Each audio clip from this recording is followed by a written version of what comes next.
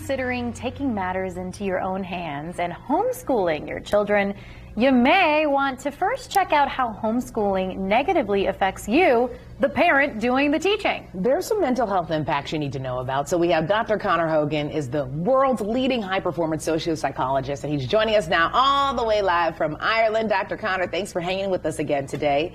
Hey, you got to explain the distress that parents have been under during the pandemic when homeschooling. Yeah, I mean, it has to be acknowledged. We got to think like the Christmas season, for example, a hangover. Things just don't happen that extreme, and then suddenly things go back to normal. So relationships could have been fractured with young people or children. And so we really need to socialize. And I say that in 3 ways or 3 times, simply because when we look at real estate and we think of location, we get one thing from this little piece here. It's socialize.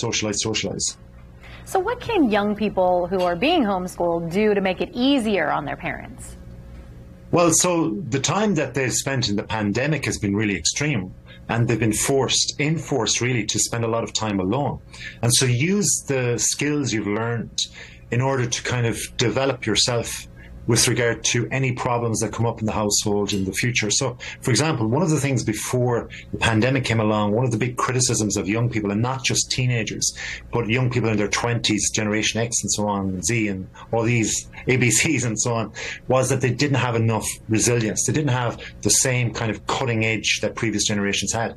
So now that they've been enforced to spend so much time alone or away from people and their peers, you use that resilience to build and make it a building block for years to come. I always wondered whenever I had friends who were being homeschooled, how they would adjust to adult life in years to come. Have you seen anything, talking about that?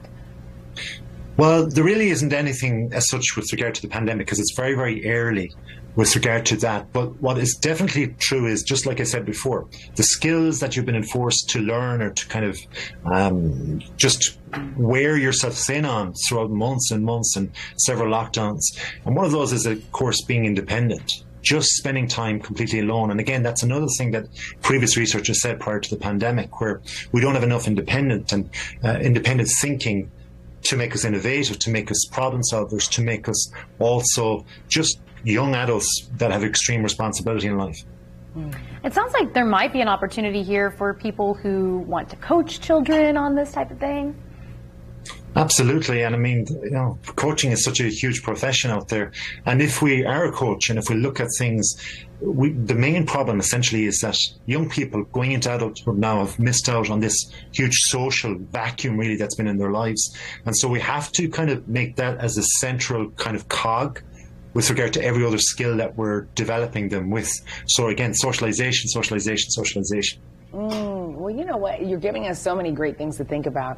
And I have had more friends who have been more pro get my kids, into homeschooling. And some that are like, please, Lord, take my kids back to school. I need a break. So I'm sure that parents are really appreciative to understand that they're not alone. So, you know what? Viewers can actually learn more about Dr. Hogan's work by checking out his book, The Gym Upstairs, The Neuroscientific Secrets of Future Champions, which is always amazing. Dr. Connor, thank you so much for staying up with us and chatting with us. I know it's pretty late in Ireland. My pleasure, guys. Thank you.